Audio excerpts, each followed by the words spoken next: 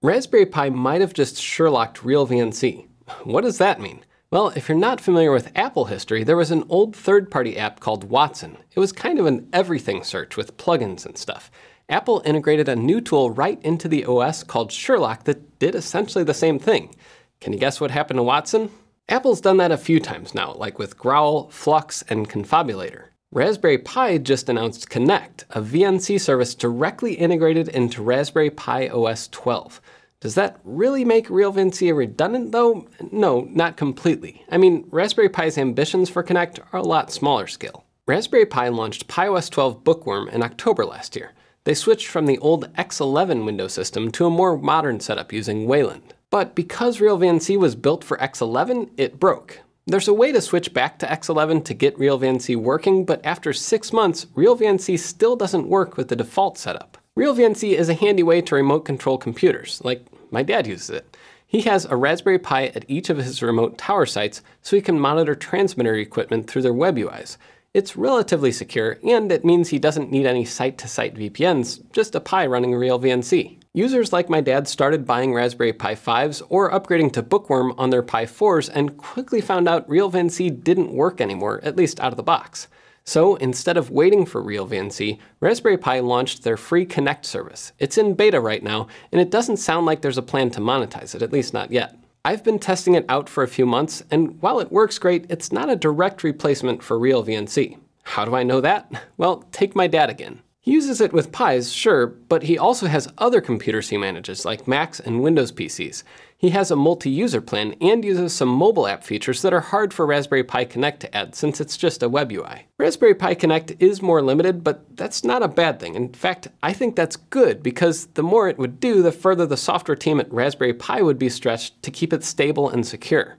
Building VNC software shouldn't take precedence over making Linux run great on the Pi or making the Pico easy to develop for. They're keeping Connect really trim. It only runs on PiOS, on newer Pis, and it doesn't have any VPN features, SSH access, or mobile apps. It's just VNC and a web UI. It's built on top of WayVNC, a solid VNC server.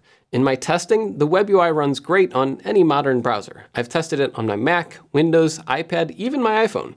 There are a few quirks, and I still hope RealVNC gets full Wayland support, but it's nice having Connect. Setup is easy. You create a Raspberry Pi ID, install RPi Connect, and log in. There's a little widget in the system tray, and you can go to connect.raspberrypi.com on any device to connect to any Pi you set up. I've tested with a Pi 5 and a Pi 4, and I've been testing from home, from my car, and from other networks. The way it sets up the connection, it tries to do a direct peer-to-peer connection, but sometimes it connects through a relay server.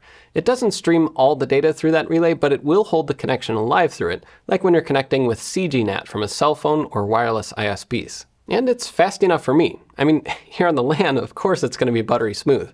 But even at home, I get acceptable latency. You can ignore how slow YouTube is though. This is on my Pi 4 and YouTube is just kind of like that on the Pi 4. But generally everything else is snappy, and there are some basic remote access features, like you can copy text from the remote Pi or paste text to it. And there are some modifier keys like Control, Alt, and Escape down at the bottom. There isn't a way to get it to pop the on-screen keyboard on my iPhone or iPad, so mobile use is limited, but it does work with a Bluetooth keyboard if you have one of those around. The screen resizes to fit your browser window by default, but you can also set a resolution. Or if you have a monitor plugged into the Pi, it'll keep that resolution. In fact, in some of my testing, I plugged in one of these, an HDMI EDID emulator. That way I could emulate having a physical monitor plugged in. Now, one limitation, you can't run Pi Connect on a Pi running PiOS Lite. It has to be the full PiOS version with a desktop environment. And you also need to have auto login enabled, at least right now. That might change. I mean, remember, this is a beta, so there are some limitations with it. These are all pretty ideal conditions though, but what happens in the worst case, like when I'm out tethered to my mobile phone with a less than perfect connection? I drove out to a park and tethered my computer to my phone's internet connection through AT&T, and out here at least the connection is pretty bad. It's like one or 2 megabits per second up and down, 500 milliseconds to a full second of latency. So practically the worst case scenario for an urban environment. And things still work. It requires a lot of patience to use it this way. It's much more pleasant to use it on a wired connection at home or somewhere with a better internet connection. But it works, and if you're in a pinch and you need to do something on your Pi at another location, this could work. A couple things I noticed though. One is that it says that both your device and browser chose to use Connect's relay. So that means that right now the metadata for this connection is going from here in St. Louis up to London where they have their main server, and then back down to St. Louis through AT&T's wireless network. So that might add a little bit of extra time too. I think they might have plans on having more relay servers around the world. Maybe, maybe not. But that's one thing to keep in mind when you're on a wireless connection like this and it uses CG NAT or whatever technology to make that connection. The other thing that I think would be nice is if they had the ability to turn off all the animations in the UI. So Wayland on the Pi has like it zooms in and zooms out when you close windows, and that's just wasting bandwidth because when I close the terminal window and it zooms out, it has to send extra frames for that, and it just bogs things down a little bit. So it'd be cool if you could disable that, and when you close the window, it just disappears right away.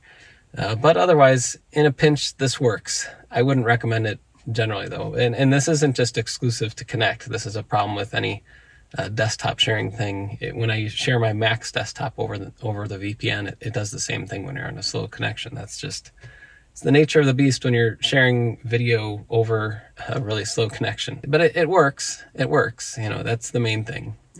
It's just patience. Patience is a very important virtue to have when you're working over 4G or 5G. So Pi Connect. It can get confused if you have things like multiple monitors, but you can work around that in settings. RealVNC handles situations like that better, just like it works on mobile a bit nicer. But in the end, I think one thing a lot of people might wonder about is trust. Can you trust Raspberry Pi's service since it controls remote access to your Pi? I mean, I do, but I'm a pretty trusting guy. I think if you have deeper requirements, you would probably still want to run your own site-to-site VPN anyway. But besides that, one nagging question in the back of my mind is whether it's going to stay free. That wouldn't be a question, except for the fact that Raspberry Pi is considering an IPO, something I covered a few months ago. If Raspberry Pi goes public, what's to stop someone from coming in later and monetizing Connect?